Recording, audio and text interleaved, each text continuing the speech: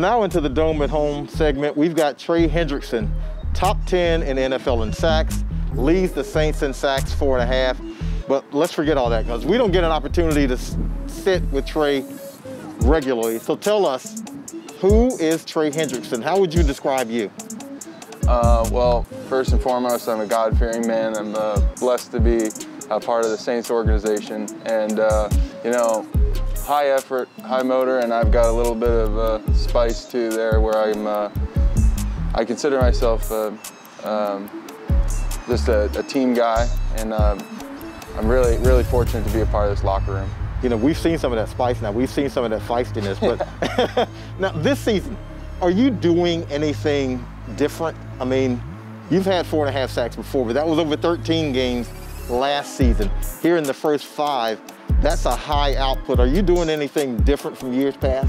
Not really. It's the only thing that happened differently was I got married this summer to the love of my life, Elisa.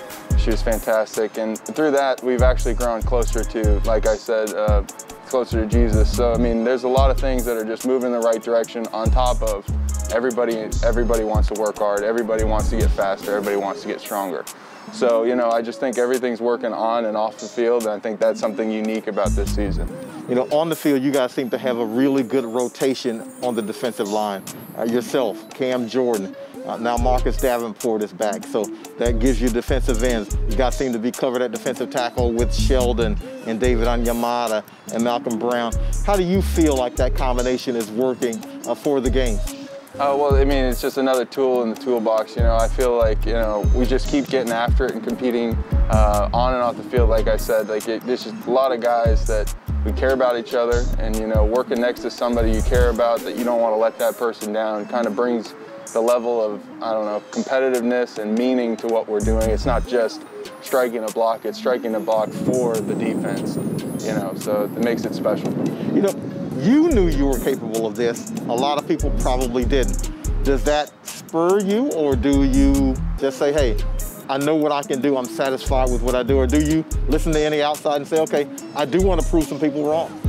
I've been self-motivated since day one. You know, I've had a couple setbacks with injuries, you know, and that teaches you a lot about yourself, that you can't take this game for granted. You know, it's you got to keep pushing every day and embrace every moment and keep moving forward. You know, you guys are playing a tough opponent, Carolina Panthers, a quarterback that you know a little bit about, Teddy Bridgewater. Now, I know you like Teddy, everybody does. How satisfying would it be to finally be able to sack him because you couldn't hit him in practice?